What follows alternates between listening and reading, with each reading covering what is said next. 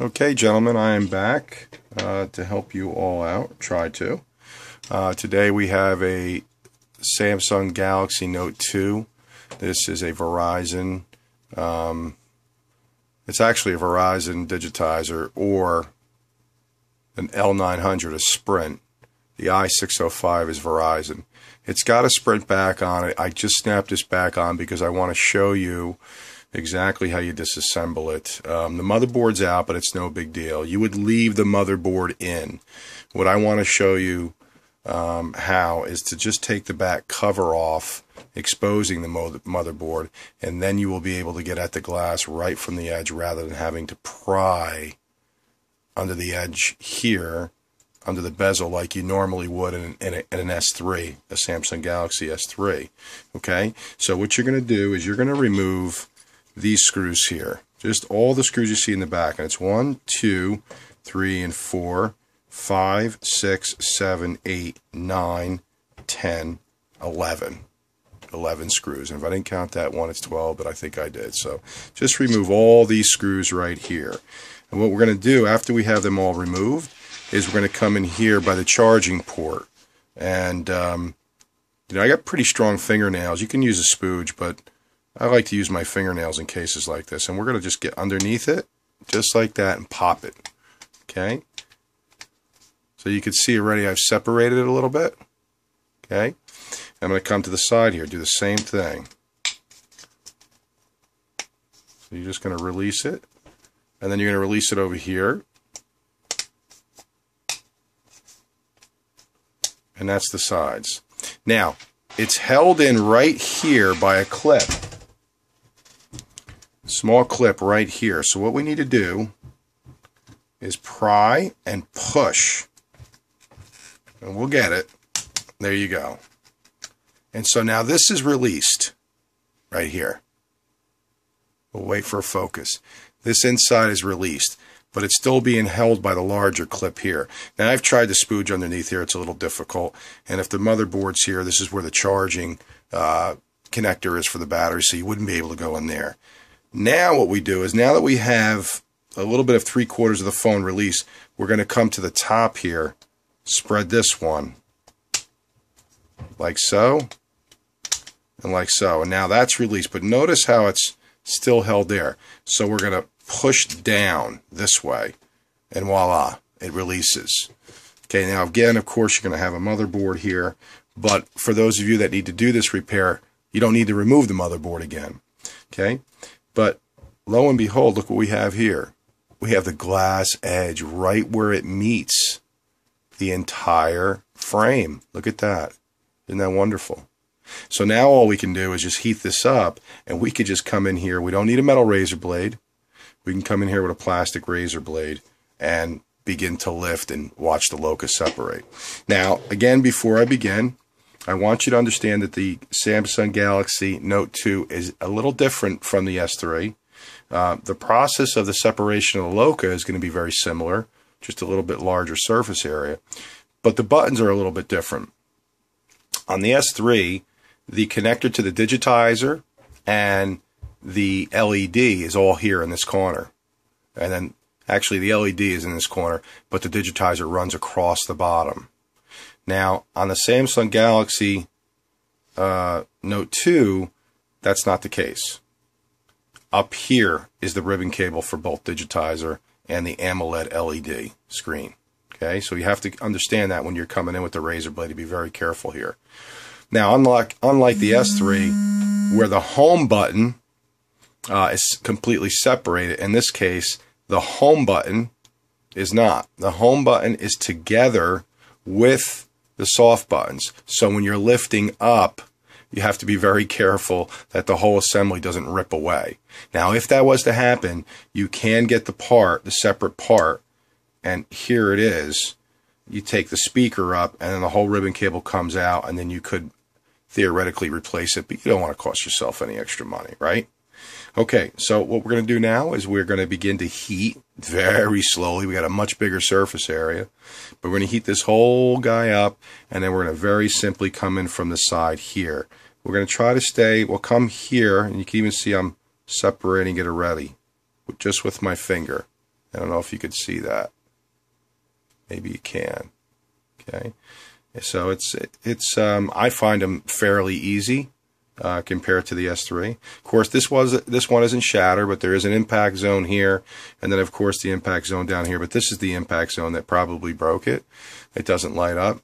I have another one that's pretty destroyed here, and finally I have another one that's even more destroyed.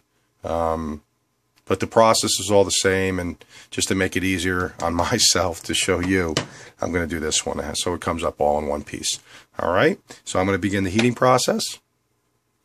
Okay, so we're going to begin heating.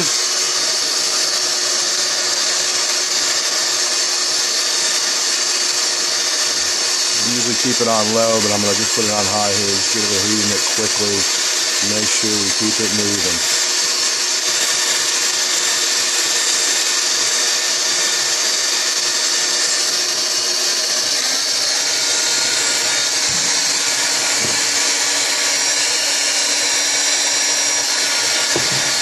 So I want to get it up to about 180.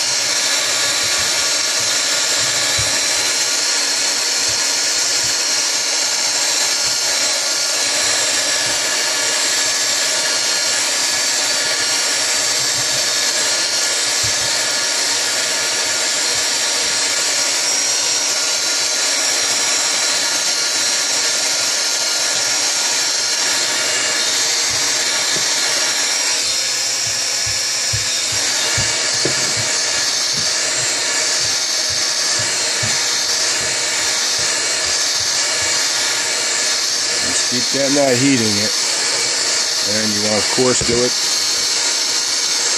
keeping it moving. Very important. Should be getting close now.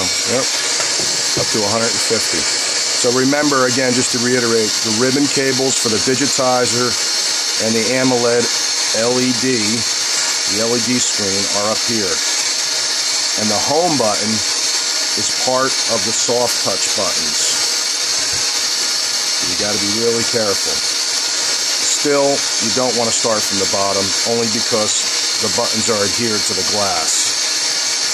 And so if you start there, there's a good chance you're going to damage that ribbon cable. Almost a guarantee. So we got to start from the top, but we got to be really careful. And it's always a good idea to start from the camera side. And we're close. Because the main LED is on this side right here.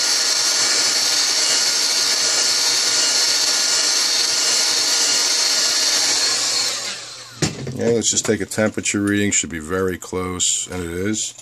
Okay, so again, we can come right into the sides. Very, very easy. So you see this?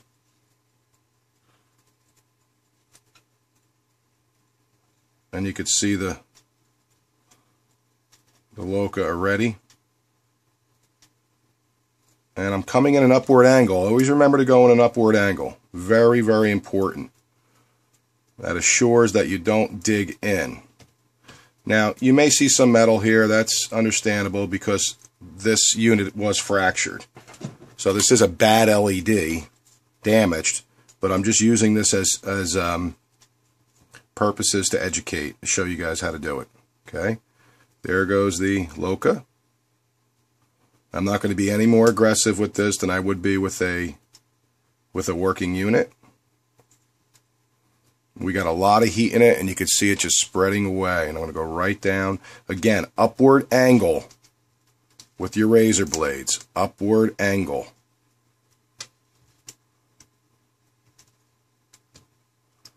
The process is almost identical to an S3. You just got a lot more surface area.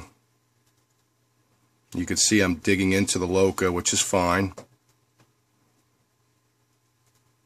Still a lot of heat in it. Okay, it's cooled down. Let's go ahead and put some heat. Now, because this is an actual broken LED unit, and I'm only doing this video to show those who have inquired as to how to remove the glass, I'm not going to be doing a full repair on this one. Hence, I'm not putting the rectangular double-sided tape to build the border up, etc. And if you look at the S3 video, it's pretty much the same exact thing. You're just going to build a rectangular border out of the field of vision and just lay your glass down as dust-free as you possibly can. Using alcohol, some have questioned WD-40. Yes, I've seen someone else's video using WD-40 to remove the adhesive. Not a good idea. It will leave a residue, and it smells anyway. Alcohol is the best way to go, as long as you don't overdo it. Okay, so you can see here, here's your ribbon cable, and notice this is the main digitizer. You see how it's much more superficial. So we're peeling back here, and notice, I want you to notice something if you can, and this is where you have to be really careful with these. I'm going to zoom in. This is what I mean about the home button. Let me see if I can drop. The button comes out very easy, okay? And I apologize for the focusing. It's because I'm zoomed in. But if you can see, that home button is stuck to the motherboard, or stuck to the frame. Yet the buttons are not. So you see how you can tear it. So you really got to keep it open like this and come in and carefully remove the button so that you don't rip it away. And these are held on pretty good. A much stronger adhesive than the S3. You know, you probably, if this was a working unit, only because I'm pressed for time, if this was a working unit, I would probably heat it up a little bit more. And you could see what happened because I was trying to show you. Look what happened to the left button here. It actually came apart. It's lifting the LED out. So in a case like this, I'll take a razor blade and come in.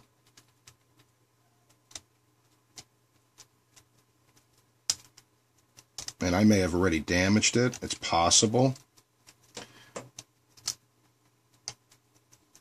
I doubt it though.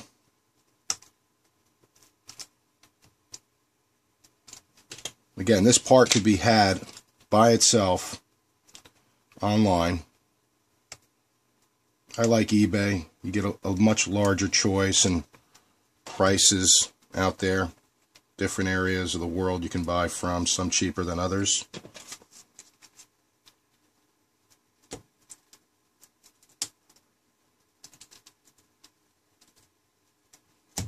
Okay, so you can see it's a lot more tough on it's a lot more difficult on the bottom, and notice how the LED part's separated. But that will turn on. It's not damaged. It's a little bit of a different beast. Okay, so this is pretty much what you're dealing with. Very lightweight. This button will always come up. Okay, and also, let me zoom out here. Sorry about that. Hopefully you saw all that with me zoomed in. There is a metal frame in the old glass that you have to take out. And so that frame is right here. Does not come with new glass. And you have to make sure to put it in right. If you turn this around 180 degrees and it will go in. But I promise you, when you lay it down and you press, you'll crack the AMOLED. You'll crack the digitizer. And how do I know that? I learned the hard way. So you have to make sure the thicker part of the metal frame, the thicker part of the metal frame home button goes towards the bottom. Extremely important, okay? On the new glass. And there you go. The frame here is a lot thinner. Clean this away. The frame's a lot thinner here on the edge, but you do have a little bit of a wider non-visual black area that you can get away with. If you notice the thickness of it here, we're talking about this area here, this gray or white, depending on your color. So you can certainly get in 3mm tape if you start here and work in. you can get in 2mm tape without an issue. Again, to get off the old LOCA, roll it off with your hand. Don't worry about smudges. They're going to happen. Your hand is going to be the least abrasive. It has oils in your skin. And once you get it all removed, then you use the the alcohol. All right? Makes it real easy. All right? So there you have it. Here's where the damage was, by the way, to the old one. You can see where it fractured.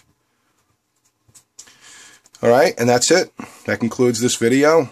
Again, just, build up the rectangular 2mm tape and lay your glass on, and good luck. I have done it.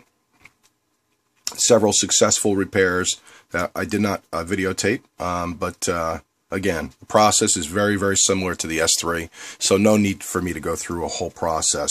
Just be careful down here. Again, the home button connected, and that ribbon cable starts here, goes through. Once you lift the speaker off, goes through and works its way around to this one here. So you can't lift it out, and these stay stuck. So make sure you get some heat into this area, which I really didn't do very well. I kind of rushed taking it off just to show you. But make sure you get some heat in here, and you could, if I might, come in with a razor blade from this angle and aim it upwards as you come in from the glass, just to try to separate this sticky stuff. And it is sticky, this double-sided tape. Okay? Thanks for watching. I hope this was helpful. Feel free to ask any questions. Have a great day.